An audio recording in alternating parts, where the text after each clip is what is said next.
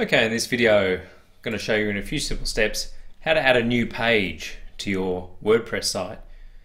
And in this example, we're using the DIVI theme.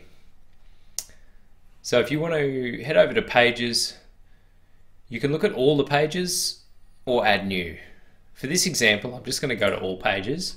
So you can see there's the current pages. This is just 4 pages on this website currently. So if I want to add a new page, 2 ways I can do it. I can press this blue Add New button, or I can press that. They go to the same place.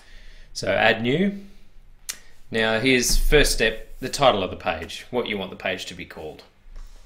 So let's say, for example, we want to call this page FAQ, Frequently Asked Questions. So now that that's done, I can click out of there. It automatically makes a permalink, which is what the actual link will be, the bit after the .com.au. I can change that to whatever I like, press OK, and it'll make it browser friendly. So now we can just add content to the page. Now if we don't want to go fancy, we just want to put a bit of text on that page, we can just type whatever we like here and press publish, and it's actually that simple. But if we view that, it's going to put the standard widgets over on the right, and there's not much going on that page. So if we go back to edit page, you'll see this big purple button here, use the Divi builder. So this turns on the Divi page builder, which is really a powerful tool. So because we just added that one word before hello, it's automatically generated a text box for us here. If we go into that, we can see there it is, but it just gives us a lot more options here. We can change the text orientation, the text color, and that kind of thing. This gray bar represents that text area.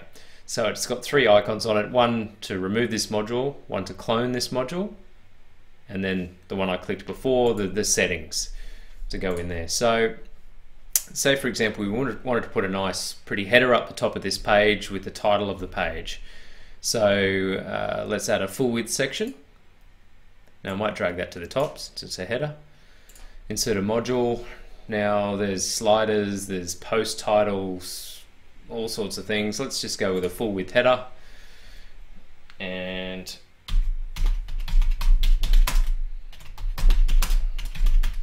let's give it a title. Frequently asked questions. I could put a subtitle. Let's just put an example one. We might like the text color to be light because we might want to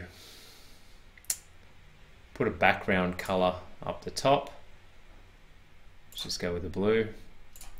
Save and exit. Now that we've made changes, we need to press update over here and look to see that it's been updated. This view page here is the same as that view page. Let's have a look. So there's our header that's already bringing the page a bit more to life. And I'll just show you another couple of things you could do here. You could actually change the layout on the page. We've got that text going all the way across. If we hit this icon here, we can actually change the structure. So it could be divided into 2 halves, 3, as you can see, quite a few different variations. So let's just change this to 3 sections, and let's say for example, let's just paste in a bit extra text here. Okay, now if you can see that module there is text. If we click insert module here, there's a lot of other different things you can add. I could make a video for each one, but in this case I'm just going to sort of rush through a couple. So let's say you just wanted to add an image. You can actually upload a fresh image, and there's plenty of options you can do on there as well. You can choose something from your media library. Let's do that in this case. So I've selected that, press set as image, there it is, save. So now it'll have an image there. And then let's insert another module here. Let's put, say we wanted to put a quick little contact form. Name, email, message. We can add new fields. capture, that's the form security. We type in what email address we want it to go to. It's that easy to add a form in Divi theme page builder, but I'll do a separate video for that. So if I press save, press update, page is refreshed, press view page. Okay, so there's my page now with some text, a photo, and a form. And that's the basics on how to add a new page in WordPress using the Divi theme builder.